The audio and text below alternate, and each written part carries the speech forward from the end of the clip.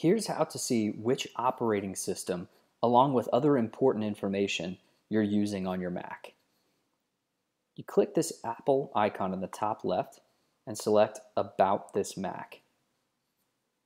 This screen right here gives you an overview, and at the very top you'll see OS X El Capitan is the operating system that I'm running, specifically version 10.11.1.